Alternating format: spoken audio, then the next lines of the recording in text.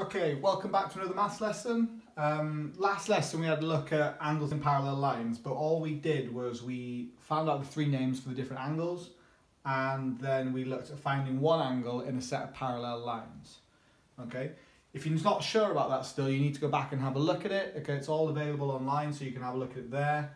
If you need to do any more research yourself, feel free to do that as well. Okay, today though we're going to move on to finding two missing angles in a set of parallel lines, and then we'll have a look at finding three angles in a set of parallel lines as well. Okay, so first of all, okay, we've got two parallel lines here. We know they're parallel because of the arrowheads there. Okay, if we didn't have the arrowheads, we couldn't assume that it was that they were parallel lines.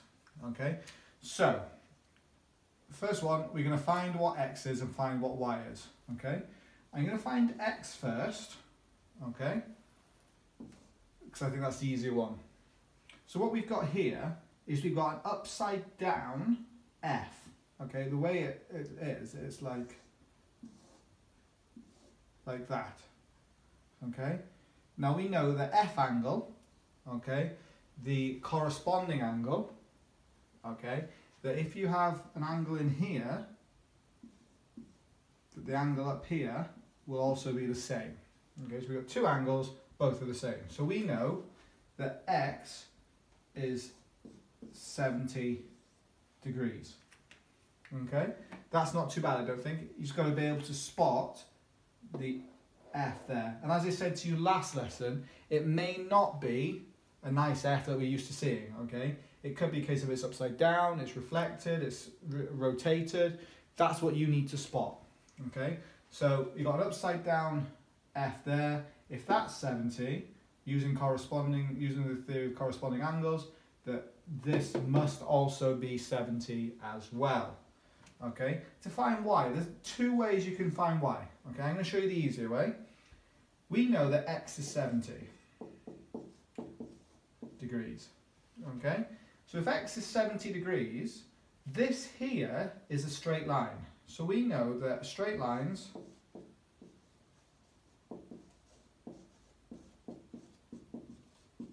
the angles equal 180 degrees. Okay, so if x is 70, so x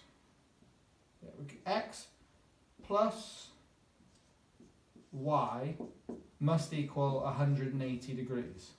We know that x, because what we did in the first part of the question, x is 70 degrees. So you've got 70 plus something, call it y, is 180 degrees. Quite clearly you can see that y is 110 degrees. Okay, let's move on to the second example.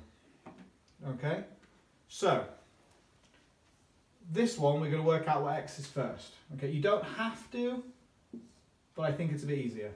Okay, to find x, we've got a backwards C shape. Okay, it's like that.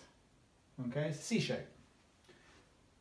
We know, okay, because these are supplementary angles. If you can't remember what they are, you need to look back at what we did in the previous lesson. Okay, supplementary angles, that 118 degrees plus x equals 180 degrees. Okay, I'm going to take this and put it on the other side. So if it's a plus on one side, it's a minus on the other. So what we've got, x hasn't moved, 180 degrees hasn't moved, but the 118 has. If it's a plus on one side, it's a minus on the other.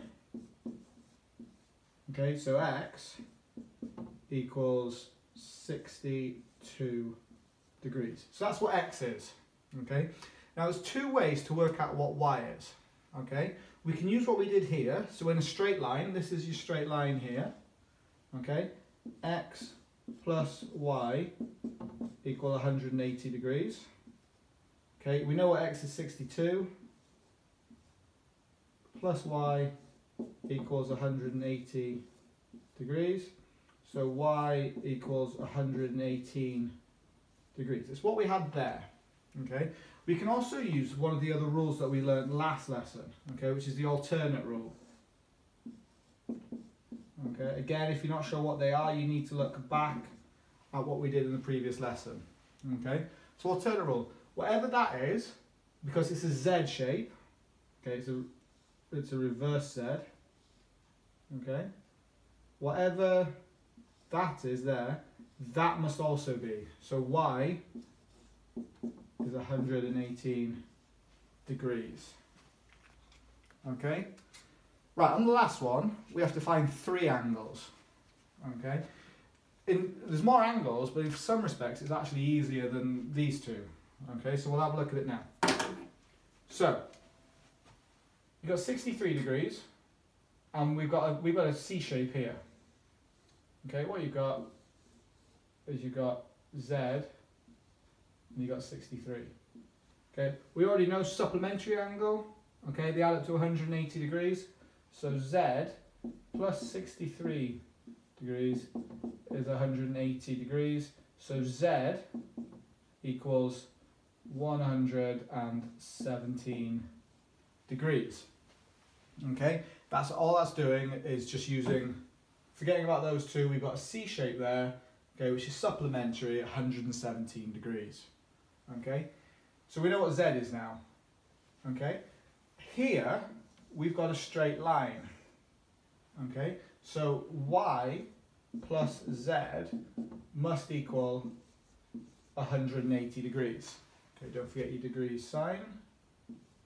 We know what Z is because it's 117 degrees. We don't know what Y is yet, so we can't do anything with that. We know that a straight line, they add up to 180 degrees. We're going to take this, the plus 117 degrees, and put it on that side. So we get Y equals 180 degrees minus 117 degrees. So Y is 63 degrees. If you notice, 63 degrees there for Y is exactly the same as what the angle we started with. We've got a proper Z. We've got a correctly drawn Z. Okay? The Z shape we haven't looked at. Oh, we did down here, sorry. So those two angles are the same. So there's two ways, there's more than one way you can work out what each angle is. Okay? So Y is 63. So X, I think we can all work out, is 117 degrees. Okay? So Z is 117, Y is 63, X is 117 degrees as well. Okay? Hopefully that explains it a little bit more. As I said, when you've got 3 angles, there's more than one way to work it out. There's no, as long as you get the right answers, there's no 100% correct method. Okay? You can use different methods to get exactly the same answers. Okay? With these, you have to be a little bit more precise. However, again, there are more than one way, or there is more than one way to work out the angles that you need. Okay? If you've got any questions, let me know. Okay? Otherwise, enjoy your day, guys.